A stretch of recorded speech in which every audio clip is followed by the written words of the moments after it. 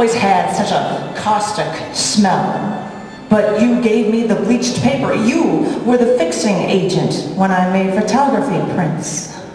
You were good for the plants under my feet, but still, I knew you threw yourself into the drugs that I needed to take, giving me a rash all over my body.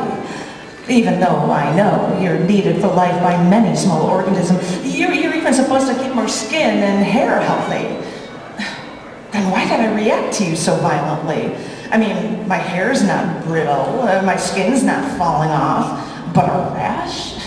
Well, I suppose too much of you for me could be a bad thing. I know, you did your best to make yourself known. You're in the Torah, you're in the Bible.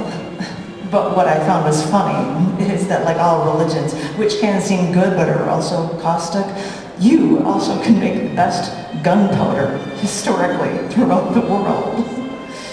So yeah, I guess it makes sense that if you want to have that much an effect on me and the rest of the world through history, you'd even find your way into religious books so that you could really remind us of how you can really make yourself known.